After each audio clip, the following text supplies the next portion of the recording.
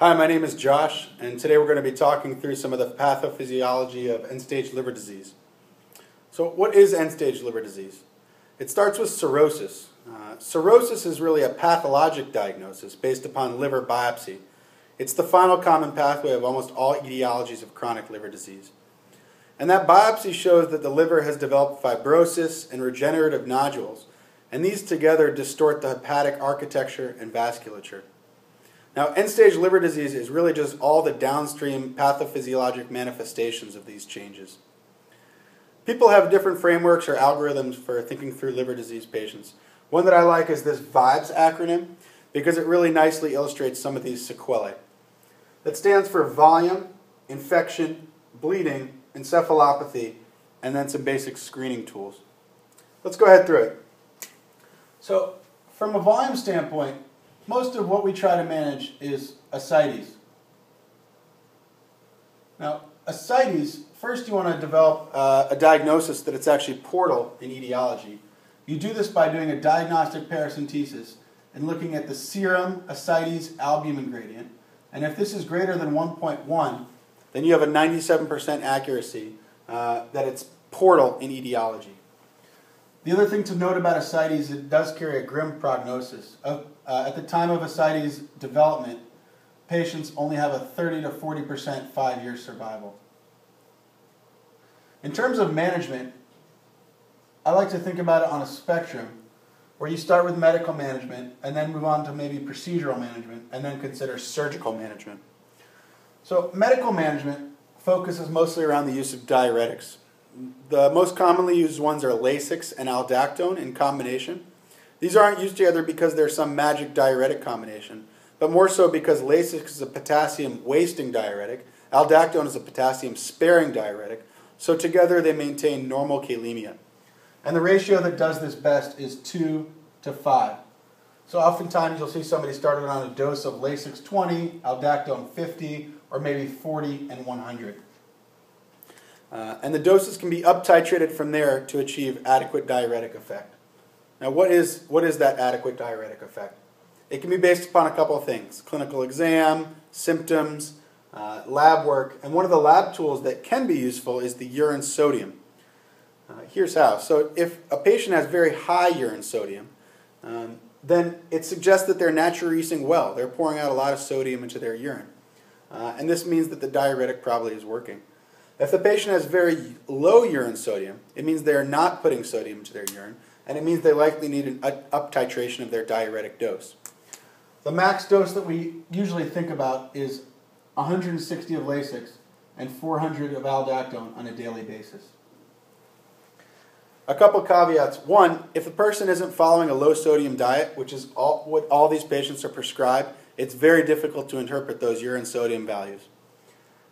Second, the other reason that a person could fail diuresis, besides having a low urine sodium and a low clinical response in spite of max up-titration, is if they have hepatorenal syndrome, HRS. And that means that when you attempt to diurese them, they developed recurrent acute kidney injury. If a person fails medical management, then they need to move on to consideration of procedural management. And this is either via a recurrent large volume paracentesis, which is direct drainage of the fluid from the ascites space, or, and this is especially helpful if the patient has concurrent renal disease, renal replacement therapy. And this can either be in the form of CVVH or HD. If a patient's on CVVH, they need to be in the hospital, and liver patients often have a difficult time tolerating hemodialysis due to the large fluid shifts. So both of these renal replacement therapy options can sometimes be difficult.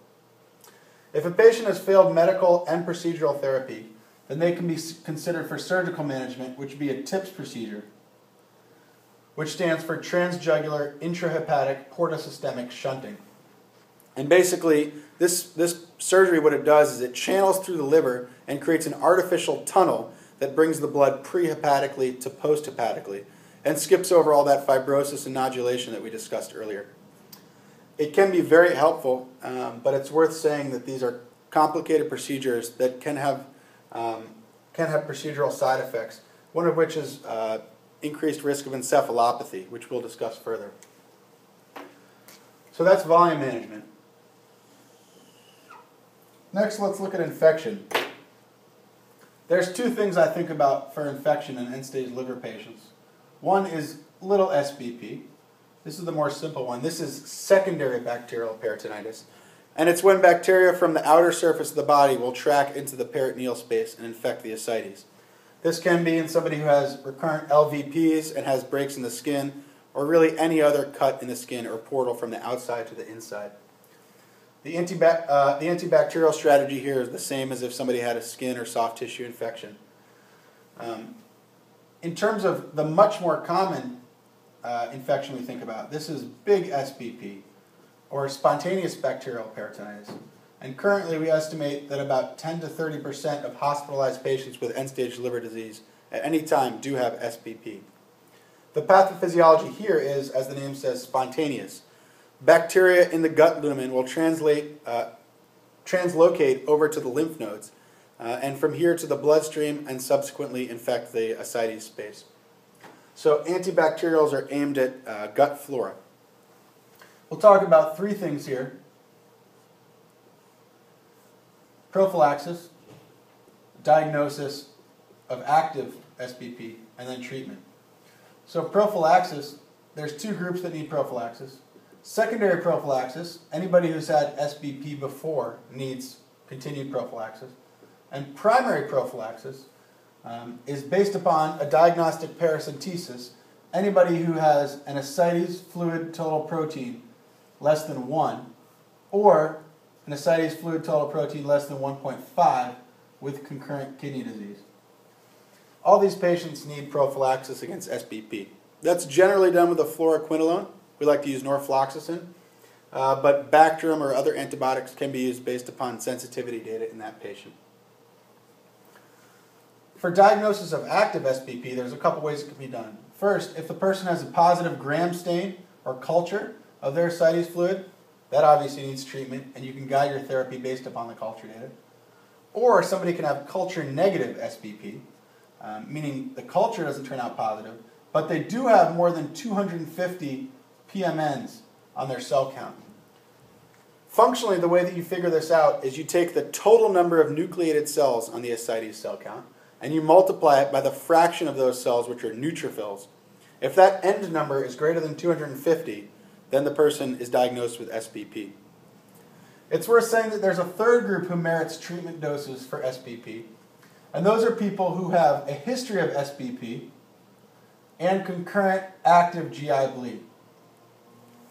This makes sense because of the pathophysiology we discussed with the gut translocation. These patients are at such high risk to begin with given their history, and then they're at even higher risk for SBP when they're actively GI bleeding, that they merit treatment. So what is that treatment? First, obviously antibiotics. Usually we use cefotaxime or ceftriaxone or a cephalosporin equivalent, although sometimes fluoroquinolones are used or even other drugs based upon sensitivity data or allergies. And then the other thing that's used is albumin. This is based upon a 1999 New England Journal study, which showed that when 1.5 grams per kilogram of albumin was given on day 1 of antibiotics, and 1 gram per kilogram was given on day 3 of antibiotics, that there was a reduction in mortality. And most of this was via HRS, hepatorenal syndrome, reduced mortality. So that is to say that although we typically take this strategy in all hospitalized patients who are diagnosed with SBP, it's most critical in doing it in the patients who have underlying renal disease or even frank HRS. That's infection. Let's go ahead and talk about bleeding. Bleeding again can be broken down into two different categories. The first is varices, or esophageal variceal bleeding, and the next is coagulopathy. From a variceal standpoint, first, for diagnosis, anybody who has cirrhosis needs an EGD at diagnosis in terms of classifying their variceal standpoint. If that's positive, then ideally they get Q1-year repeat EGDs for screening. From a therapeutic standpoint, I'll start by saying that we're not going to talk about some of the procedural options, banding and such, that are available for these patients, nor are we going to go into the management of emergent esophageal variceal bleeding. which is a totally different discussion. From a long-term management strategy, typically what we use is a non-selective beta blocker, such as Nadolol. What this does is not only reduce the heart rate, but the non-selective component of the blockade blocks adrenergic dilation of the mesenteric arterioles that feed these varices. And when you block this, you have unopposed alpha constriction, which will lead to decreased variceal blood flow. And when you decrease the blood flow, you decrease the risk of variceal bleeding. From a coagulopathy standpoint, many patients with end-stage liver disease do have coagulopathy, and this is usually due to the underlying cirrhosis and lack of synthetic function. But patients often do have malnourishment as well, and every patient with a coagulopathy with end-stage liver disease warrants a vitamin K trial. Typically, we give 3 days in a row to see if there's a response. If there is a response, it may have meant there's some nutritional component, and this patient might warrant vitamin K treatment going forward. Next, we'll talk about encephalopathy. So encephalopathy is basically when ammonia, or NH3, that is typically cleared by the liver, now due to this dysfunction gets portosystemically shunted. And this ammonia has direct toxic effects on the brain. So it's worth starting by saying that some people wonder if it's worth trending ammonia or checking ammonia for a diagnosis of encephalopathy. Although it can be helpful sometimes to check a recurrent value over time in a single patient, generally ammonia, both arterial and venous, is felt to be unreliable for a diagnosis of encephalopathy, and this is mainly a clinical diagnosis. What are some of the things that can lead to the diagnosis of new or recurrent encephalopathy? There's many, many things that can. Some of the most common ones that we see in practice are electrolyte disturbance or dehydration, a large protein load into the GI lumen, which leads to subsequent absorption of the NH3 in that protein and portosystemic shunting of that NH3. The one we worry about most with respect to a protein load is a new GI bleed, because the blood in the tract will have a large protein component. Infection. Any infection can cause encephalopathy development, but SBP is the one we are especially concerned about. Sedative medications, which are commonly given on an inpatient basis. New clot, which these patients are at risk for due to low flow through the portal circulation and also due to the coagulopathy. And finally, one that is sometimes overlooked, new HCC, which we'll discuss a little bit more in screening. In terms of management, the 2 medications we generally use are lactulose and rifaximin. Lactulose leads to decrease in fecal pH, which leads to subsequent trapping of NH4 and eventual excretion of NH3. Rifaximin leads to gut decontamination. It's an antibiotic, and this leads to increased excretion of NH3. The final thing worth mentioning with respect to encephalopathy is if we go back to the pathophysiology, as we heard, it was due to the portosystemic shunting of ammonia. And if we go back to our TIPS procedure, the goal of that procedure was to portosystemically shunt. So as we briefly mentioned earlier, it's really important to think about a person's encephalopathy risk factors before proceeding with a TIPS. Because after TIPS, people are incredibly high risk for encephalopathy because any residual NH3 clearance that the liver had is now lost after you tunnel through with the TIPS procedure. Finally, we'll talk about screening. A couple of the most important things to think about. First are the esophageal screening that we discussed here. Next, for HCC. So everybody with cirrhosis has a 5% annual risk of developing HCC. And these people need to be screened for this development. From a lab standpoint, we have Q6-month AFP checks, and this is a tumor marker. And from a radiology standpoint, you can either get Q6 to 12 months right upper quadrant ultrasound or Q12-month liver MRI. The final thing is that these people have depressed immune systems and are at high risk for infection, so they need to be kept up to date on their vaccines. This is flu shot, pneumovax, any other age-appropriate vaccines they may be eligible for. And finally, hepatitis A and hepatitis B immunity status, because a concurrent liver infection in these patients who are already so at risk would be really devastating. So in summary, this is kind of a framework for thinking through liver patients who can be otherwise really quite complicated from a pathophysiology standpoint.